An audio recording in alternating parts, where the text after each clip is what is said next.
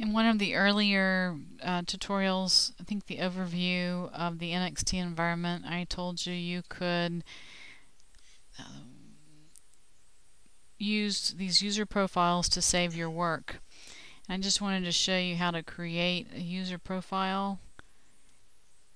It is in Manage Profiles under the Edit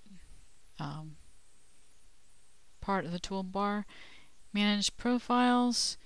You can create a profile, and it might be food factor Bill. So Bill's working on food factor. You can do that, and you can keep adding them.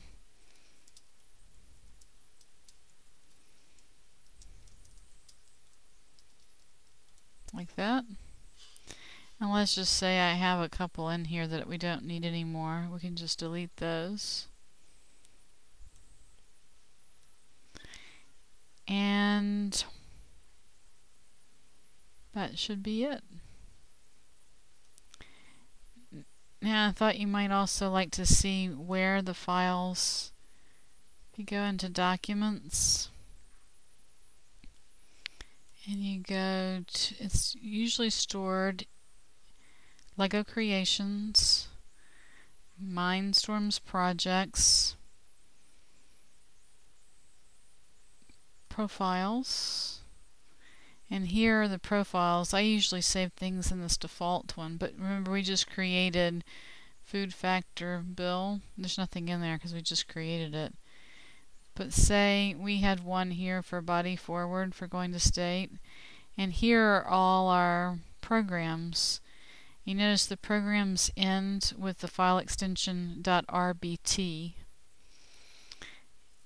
And if you were to download a program from a website or something like that, or it would have that file extension, and you would just put it in your profile in this folder, and then when you go to open it, it would be there. Also, you can see if you create any My Blocks, this is where they go. These are the My Blocks that we used. And Web Blocks, I think, are ones that you just download from the web.